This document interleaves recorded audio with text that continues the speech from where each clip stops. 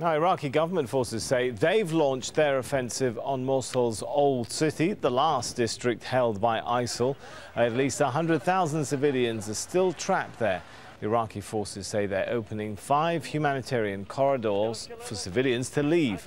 In the last 48 hours, they've dropped leaflets telling people to stay away from ISIL hideouts.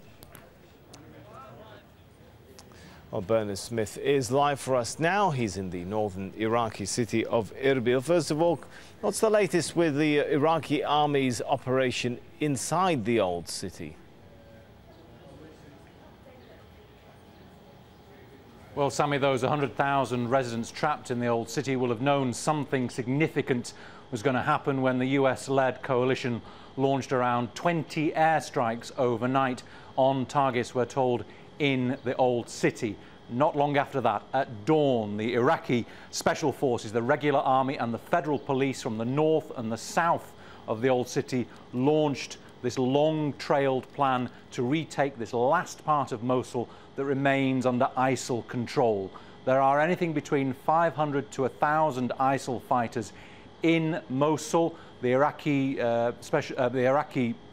security forces have had the city surrounded for quite a long time now, but they've been concentrating the fighting in another district adjacent to the old city called Shifa. So this attack to take the old city wasn't expected immediately, although it had long been said that the Iraqi security forces had wanted to take all of Mosul back before the end of the month of Ramadan. That's got about another, perhaps just less than 10 days to go, and that is their stated ambition, to take it back in the next 10 days. But we're talking about a very concentrated area, narrow alleyways, streets, house-to-house fighting. It's going to be a very challenging battle for the Iraqi security forces, Sammy. And talking about those civilians, are they able to access some of those safe corridors that the army says they've set up for them?